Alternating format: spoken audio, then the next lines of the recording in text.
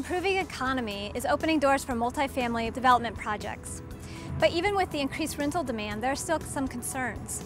Today, I'm at a project in Rialto, California, where a savvy developer used value engineering along with glulam and wood structural panel shear walls to help her meet her bottom line.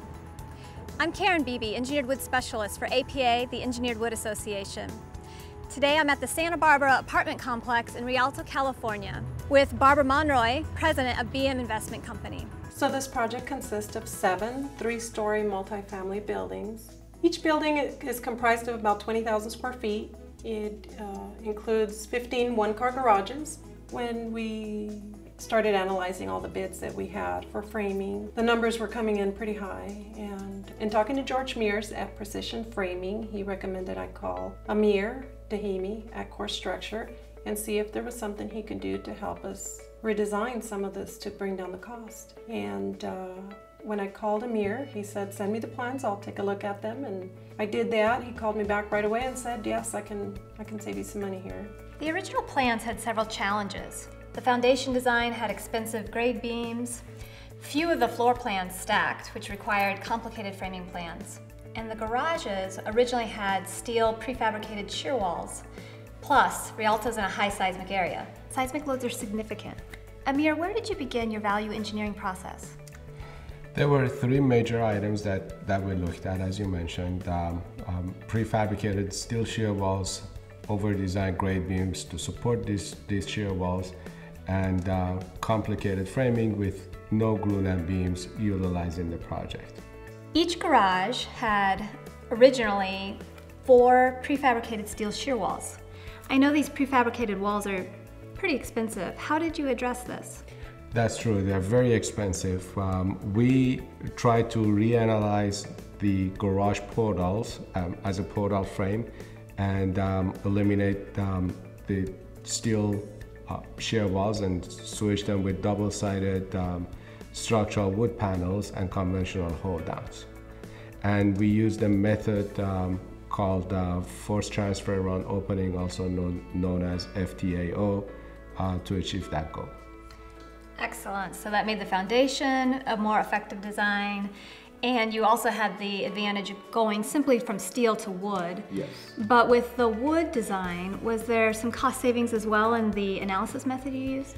Yes, absolutely. But by utilizing that FTAO, we use conventional hold downs, which are typically a lot smaller than the ones that come standard with prefabricated panels, and that translates into smaller grade beams and less rebar in those grade beams. And also the installation time and the labor cost is a lot less in using structural wood panels versus steel shear walls. Aside from the garage, was FTAO utilized elsewhere? Yes, it was utilized almost all around the building, all the way to the 3rd floor, at every window opening that we had. By doing that, the building had to be wrapped with plywood sheeting anyways for fire and energy requirements, and we utilized all those as structural panels and eliminated a lot of hold downs on the upper levels, and therefore they're supporting elements in the framing. What feedback did you get from the framers using FTAO? They appreciate it because obviously the less hardware that has to be used in the project, it's less material cost for them and less installation costs and labor. So you mentioned the shear walls, and then you also mentioned glulams. There's a lot of glulams on this project, primarily in the floors, ranging from 3.5 to 7 inches wide? That's correct. Originally, there were other engineered wood products that were utilized in this project that they're typically more expensive than glulam beams.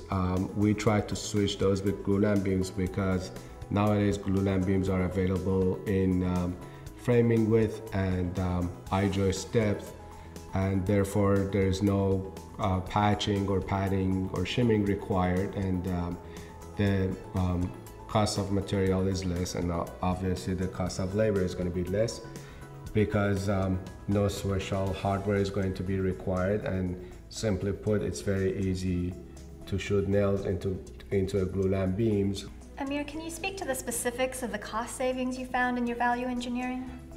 Absolutely. Well, in glulam beam alone, in material cost, through past experiences in multifamily projects, we've come to realize that they're typically 20 to 30% more economical compared to other wood products. And then adding up the cost of the steel shear walls, which we used to have about 50 of them in each building, and now we're down to 5. And also adding up the cost of those grade beams, I think the developer, Barbara Monroy, she ended up getting her 7th building for free. So we were able to save money by reducing the amount of rebar, concrete, and switching from steel shear walls to wood shear walls. And we went from beams to glulams, which provided a substantial savings. Having to redesign this project was a tough pill to swallow when you've already paid for it once. But in analyzing and calculating all the numbers, it was well worth it.